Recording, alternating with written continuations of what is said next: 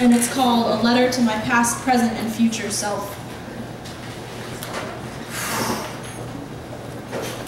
Remember today. Remember moments just like this when you know with absolute certainty you are going to live to see the rest of your life.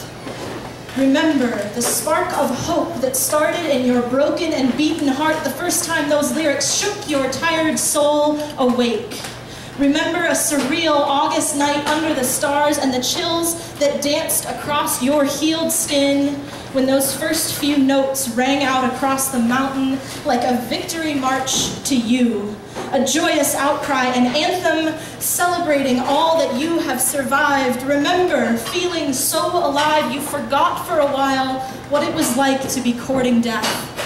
Always waiting for the right time to extinguish the fire behind your eyes. Remember feeling like someone was on your side every time you escaped into those 4 minutes and 1 second of unbridled and fierce hope.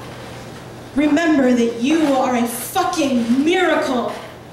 Remember realizing you hadn't picked up a blade in 8 months. Remember forgetting about the box of razor blades under your bathroom sink and discovering your own strength instead. Remember the day you realized you love being alive. Remember calling home and saying, "Mom, Dad, I finally found someone and she makes me feel safe."